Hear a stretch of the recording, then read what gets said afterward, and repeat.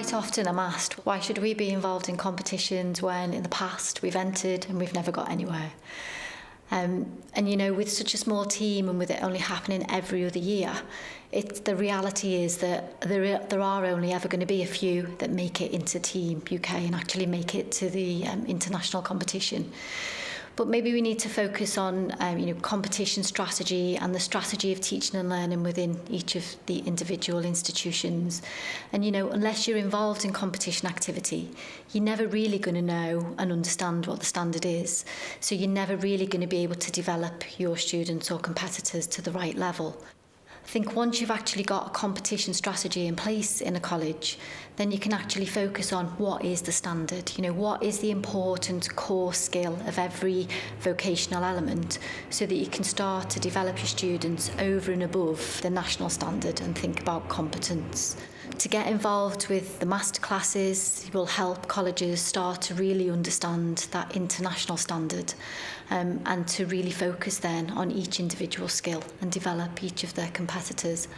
And quite often we have colleges that are involved in one skill, but it's really thinking broader than just that individual skill and thinking, well, what about mechatronics? What about electronics? What about wall and floor tiling? And really thinking of a holistic strategy for the whole of the college so that each and every area is touched by competition activity. And I think once the students are actually involved in competition, then they aspire to be the best that they can possibly be. And then you have a knock-on effect on each of the curriculum areas. The fact that my tutor saw something in me, put me forward to the competition, and now I'm here is fantastic, and I owe a lot to her because she did teach me a lot, but I've learned so much more since then. My college, they were the ones that put me forward, got me into competitions. Without them I wouldn't be anywhere, to be honest, but I think they've learnt so much from it as well. It spurs other students on to actually want to learn and want to progress as well when they see what you're doing, and they want to know how to get into it and how to be the best they can do. Obviously with any kind of new activity, it is going to involve a little bit more work to begin with, but I think if tutors focus on getting a simple brief together for a competition and really looking at what is important in that skill and developing a marking scheme, then that is only going to help in terms of the core curriculum that they're developing. So it will also help with the national standard that they're teaching to, and will maybe help them save a little bit more time in terms of their core curriculum.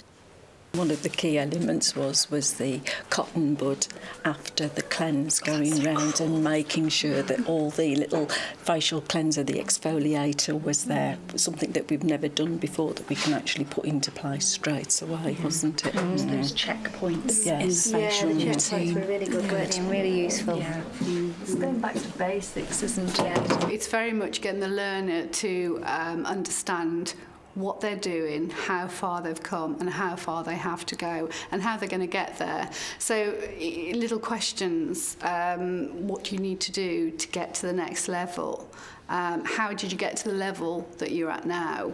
And how can you use that to move forward? When I first started I was really quiet and I didn't really believe in myself sort of thing, but the more you have your training and you find out what you're good at, what you're bad at, and you work on it, and then you go back to your salon, you really realise sort of how much you've come along, how much better you've got, how much more confident you've got. It's got to enhance the work that they do outside that session, hasn't it, in the classroom, normal classroom situation. So you're aiming for that perfection, because not everybody can be that young person to represent the UK, but they can all be the best that they can in their profession. We don't do a lot of competition work.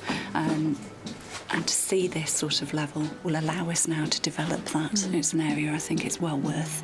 We're seeing that competitive level within the students as well, and realising it's not just at college but actually into the industry as well.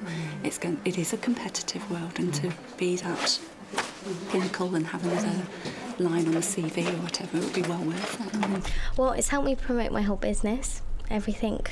I've opened it out through WorldSkills really, but now to promote it, and it's kept my level of treatment high in my salon. It's kept me well skilled as well, so it's helped me an awful lot. Yeah, you're a standard above the rest, so people will go to you for that world-class standard. It says I'm the senior therapist at my salon, so I've got 2 apprentices under me, and they want to get into UK skills now, just from like the stuff I've done and the stuff I've taught them, which is really, really good. And ultimately the clients are benefiting as well, and so are the employers. And the profession generally. And it's upskilling the profession, definitely.